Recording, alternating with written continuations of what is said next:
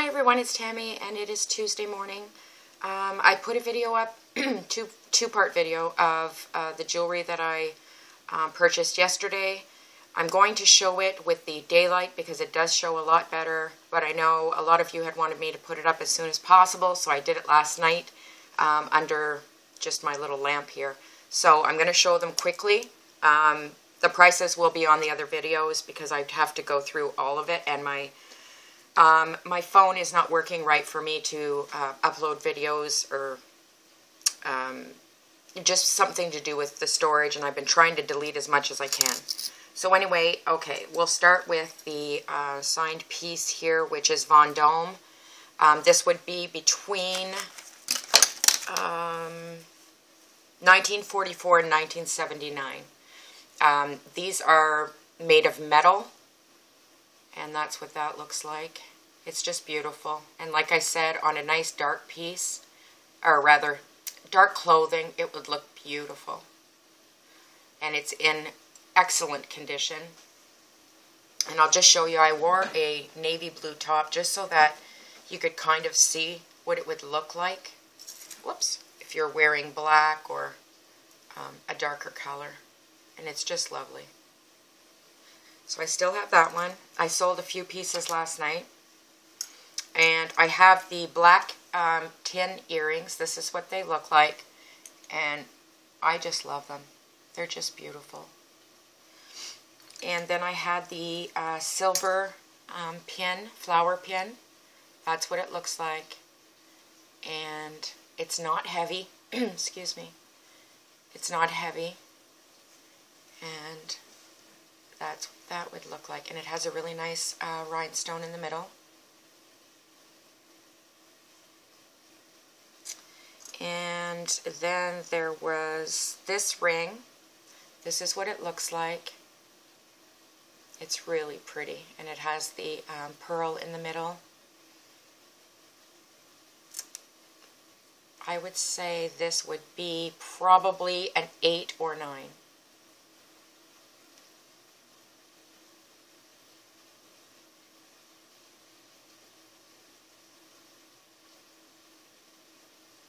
And I would imagine a jeweler could do something to size it. But look at the work.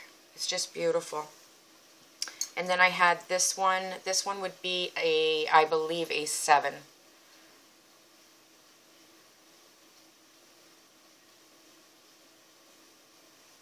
That's what this stone looks like. You can see the patina in it. You see inside from the years of wear. And that's what that one looks like. And then I have, this one would be a 6, size 6. It is tiny. It has beautiful, beautiful stones in there. They're like a baby pink. All the stones are intact. It's just lovely.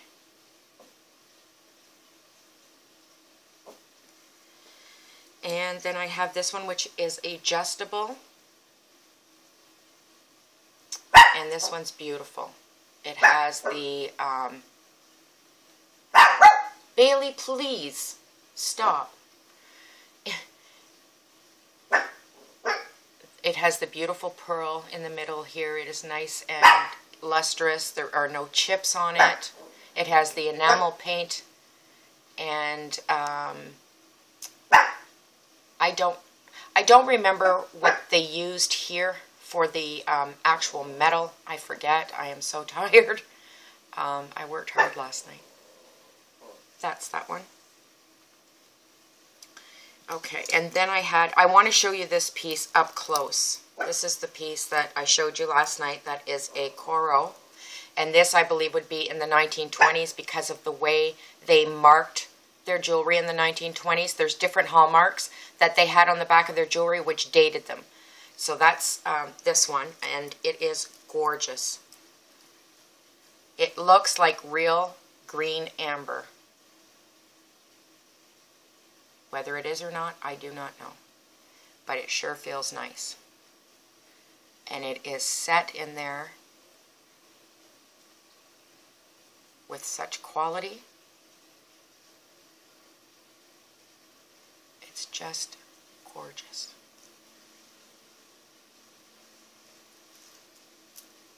I don't know if you can see the colors there. And it just lays perfect.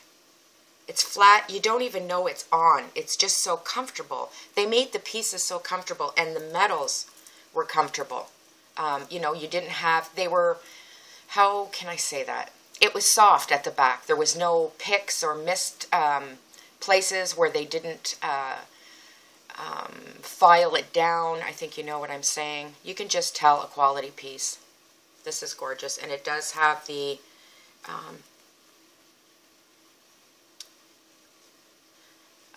hook clasp, and it does also have the marking on the hook clasp, so you do know this is the original chain that went with it.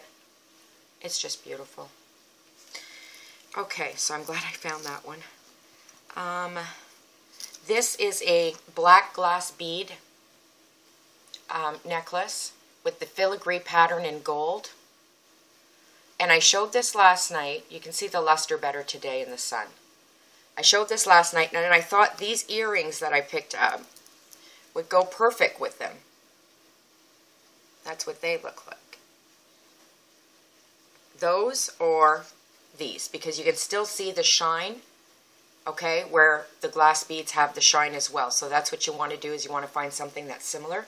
So I thought either pair would look great. And then I have this necklace, and this has a marking of YOU. I don't know what the other marking is. I did look up what I thought it was, an S or a, what was it? An S or an I beside it, and it does have the logo. Just a second. Okay. This is what it looks like. And you can see that it has the logo here. So I tried to look that up as much as I could. I did find a couple of makers, or two actually makers, that had that, not the symbol, but just the YOU, and I tried I and I tried S. But anyway, it is a vintage piece. You can tell just by the way it's made. It's just gorgeous. It has the Aurora Borealis stones in them. I don't think you can pick up on them very well because, well, they're the bottom ones here. Can you kind of see how it's got that different tone to it, the rhinestone? These are glass beads here, black glass beads. Then it has the filigree balls here. It's just gorgeous. It's a nice statement necklace. Just pretty. And then I had this one. This one is not heavy. It is definitely vintage. That's what the back looks like. You can see the wear. And it has like a stone here in the middle. Has the original chain. And that's what that one looks like. That is, just screams out vintage. Okay, and then I had this one. This one is marked Tang Yu. T-E-N-G and then Y-U-E. This is the maker. And it is a really cool clasp. It has like the little silver ball on here, and then it just pops in and is most comfortable. It holds great. There's no, you're not going to lose it. And this is the glass beads on it here, nice black glass beads with the silver that is going through it. It's lovely.